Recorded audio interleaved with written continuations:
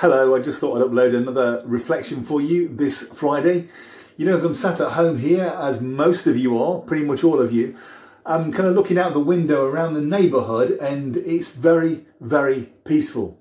But did you know the Bible said that as Christians, we are allowed to have this type of peace within at all times, free from worry and free from anxiety? Yes, we really are.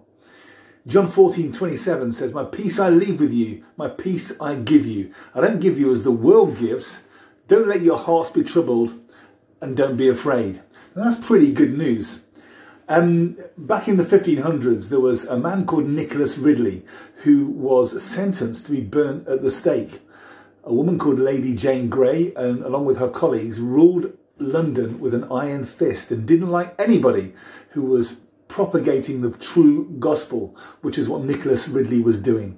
He was sentenced to be burnt at the stake in the morning. Now, if anything, that's going to take your peace away.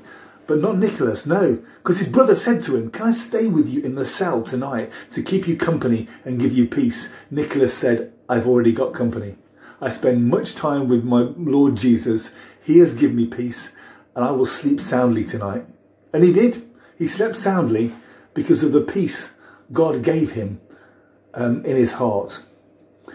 Now, you might not be facing the type of persecution that Nicholas Ridley faced, but you're probably going through tough times at the moment because of the situation around us with coronavirus.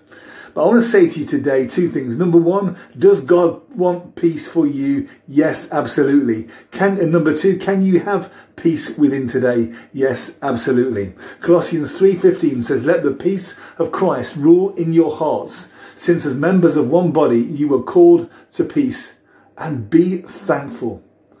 So I want to bless you with that today. God bless you, and we'll see you soon.